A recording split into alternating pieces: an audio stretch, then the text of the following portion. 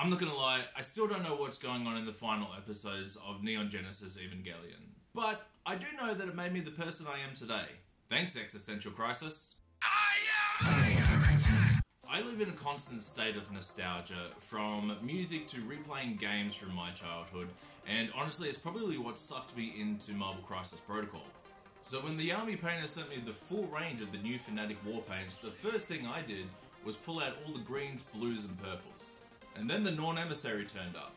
I don't know why the Norn Emissary reminded me of Evil 1 when it went berserk, but it did.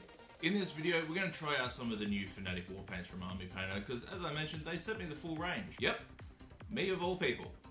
Each hue in this range has 6 paints that gradually step up in brightness. For the skin, we're going to use the full 6 from the magenta family, but we're actually going to start off with Terrestrial Titan, which is purple. This is just to take the edge off of the black primer. Each time we step up in brightness, we're going to cover less of the model, making sure that we leave enough of the previous colour visible so it creates a gradient. You might not see much difference between each layer, and that's a good thing. With only a slight difference, it actually helps us create a smooth blend with only using layering techniques, and with these paints already pre-made, we don't even have to mix anything. Which is also great for remembering colour schemes if you're going to paint an entire army. I don't know about you, but when I've painted bulk models in the past with mixed colours, sometimes a few models can be a little different. After reaching our mid-tone, we want to cover even less of what we were doing before, because now we're into highlighting. The brighter magentas are going to be focused on the sticky outy bits, things with harder edges or the top of a sphere or a cylindrical shape. Like the little balls here on the chest. Ha! Chesticles. While we're highlighting, it's important to know that you don't have to highlight everything to the same level. We're leaving some of the lower and more hidden parts that wouldn't be exposed to the same amount of light. Helps us sell the idea that the model is interacting with light. And you can use this to direct focus to specific areas of the model, like the chesticles. You've seen the thumbnail and maybe even the video that we had up on 40k in 40 seconds, so you know that the vast majority of the carapace is going to read as green. But we want a little bit more interest, so we're actually starting with a blue. I know Evil 1 doesn't really have blue in its colour scheme, but sometimes we can use artistic license to blend some of these ideas.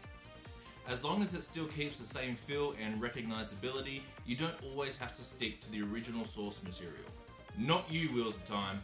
Because we're building from blue into our green, I'm not going to be using the whole family of blue. Instead, I'm just going to use the blue into a turquoise and then to our green, and I'll show you how to make that pop. Because the carapace is an organic shell, we want to try to control a little chaos with giving it some texture and some imperfections.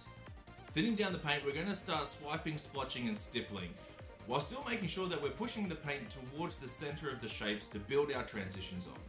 It's going to create different levels of opacity, irregular shapes and sometimes even tide marks. For the Fanatic paints, I find that 1 drop of paint to 1 drop of water is great for layering, and 2 drops of water gets us closer to a glaze consistency. It's also going to look horrible for a little bit. We have officially entered the poo phase, where everything looks like poo, you feel like poo, and you feel that everything that you paint from here on out is going to be poo. Just work through it, you'll be fine. And if you want to stop here for a synthwave take on the traditional behemoth scheme, do it. It looks awesome like this. Then we get into the green and we're going to do the exact same thing in a smaller area. The easiest way I've found to do this is layering in the top section and then you can stipple in the transition. Stippling is just stabbing the model with paint, making tiny dots. Now here's where things start to get electric. Highlighting green with yellow is going to give us a massive pop of vibrancy, especially with what we're going to do next. Fluorescent paints are pretty transparent, which means it's hard to build up a strong colour with them, but that actually works in our favour. With a few thin coats of Gauss grain, we're going to turn up the saturation. But it's also doing something else. It's going to help us blend the colours together. You can think of this in a similar way to glazing. You're using thin paint with minimal coverage to blur the different colours together. This one just happens to make everything bright as balls.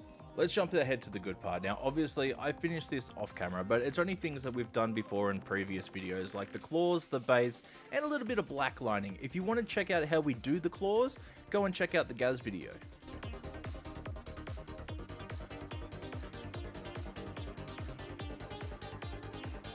A massive thank you to the Army Painter for sending out the Fanatics range. I can highly recommend you guys go out and at least try some of these paints.